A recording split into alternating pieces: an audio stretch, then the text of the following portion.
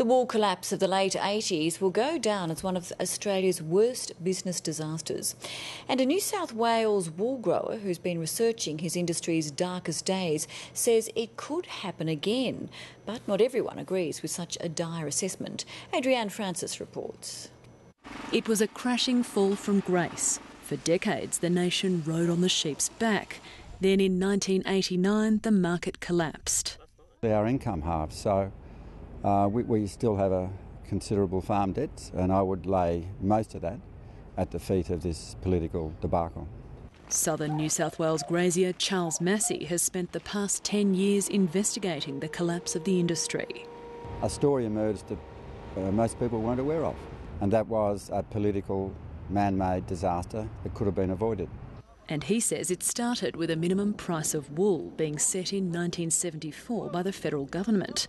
But during the corporate euphoria of the late 80s, that price was set too high, forcing the peak grower body, the Australian Wool Corporation, to buy up close to 5 million bales at auction.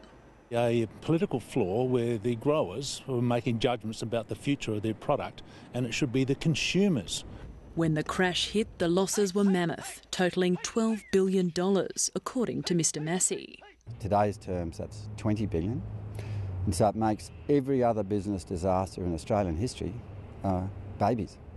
And he says those industry bodies that played a hand in the collapse need to be disbanded. But Australian Wool Innovation says lessons were learned.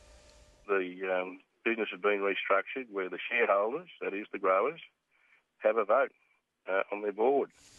But there is concern the heartache for wool growers could happen again. We still have generic promotion, and sadly I don't think we really have learnt that lesson.